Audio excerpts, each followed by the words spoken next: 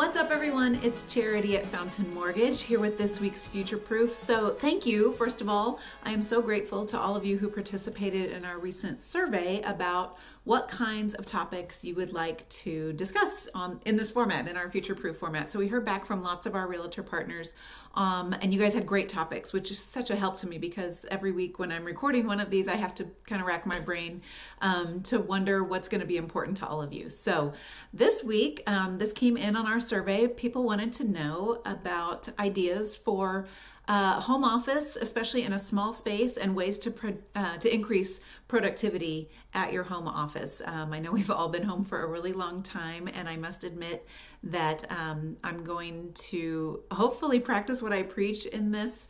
As I did my research for today's shoot, I saw all kinds of great home offices, and I must admit I don't have a great home office set up yet.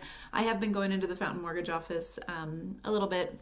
We all stay pretty distant there, but I do find I'm most productive at the actual office as my kids and my husband are home during quarantine. The number one thing I think that your home office should do for you is keep your goals front and center. A few weeks ago, we talked about having a great fourth quarter and establishing what your goals are for 2021 and putting those on a board or writing them down on something big to hang up. So that is my first tip. I'm going to say in your home office, have your goals in front of your face every single day when you're working.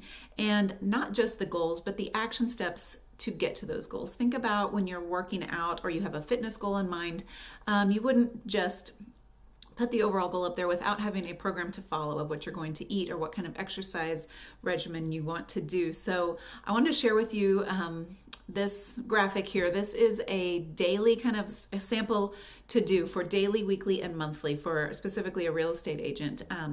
But I've said time and time again, you would never, eat right for one day, not see results, and then just give up. And I think so many of us in our businesses tend to try something new in our marketing efforts or in our outreach, and we don't see immediate results, and so we give up. So I think this list right in your home office is going to be a huge part of your success, because if you trust the process and follow the program and stay consistent, you cannot help but reach your goals and find success and probably go beyond what you thought you could do. So let's talk about space and the fun stuff and the design.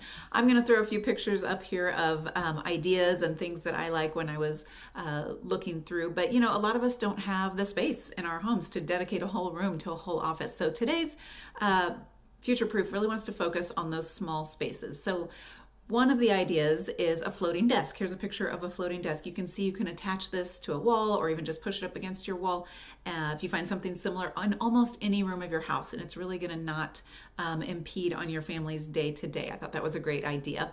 Under the stairs, I have a desk under my stairs at our little lake place, and it's actually a great way to stay out of the way. You've got the wall space in front of you. You're not, in the floor path. No one else is walking there. So if you have some stairs in your house, consider doing a cute little understairs desk like this picture here.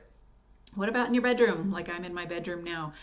Here's a picture of a nice little space of just a small desk in the bedroom. We're so lucky to have all kinds of stores, resale shops, Facebook Marketplace, where you can pick up a really simple little desk. And then it's really how you accessorize and how you set up your space that's going to put you in the mindset for success. Speaking of that, something you want to do when you first set up your office is do a total purge. If you already have a space you've been working in, have you noticed when you go in, when it's all cluttered and there's stuff everywhere, you're just not as efficient as the day after you clean that space and everything is in its place? For me, it really boosts my productivity. So as you're setting up your home office, think about purging the stuff you don't need, really going through those piles and getting rid of all of that, and then taking the things that you do use and making them pretty, putting them in nice storage boxes, things like that. So let's look at a couple more ideas here. If you have a dormer in your house, here's a cute little example of a dormer desk. Again, all these little nooks and crannies in our homes that we can find to really do some productive work.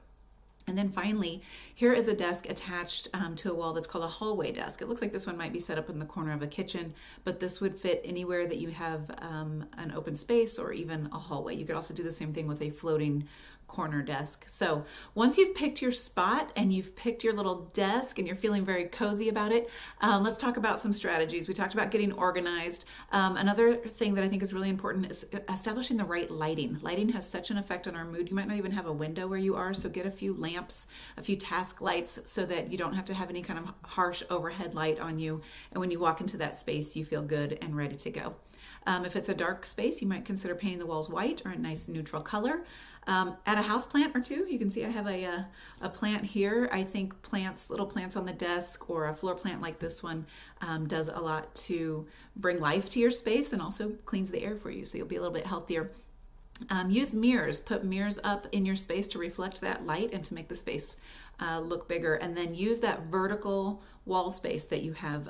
That's really where you can put some open floating shelving, some storage solutions, and of course, your big fat goals for 2021. And most importantly, the action steps you're going to make on a consistent basis to reach those goals. So hope you enjoyed today's Future Proof. It was just a quick one on a home office. Thank you again to those of you who responded to our survey. If there's something you'd like to see or talk about on Future Proof, please reach out to me.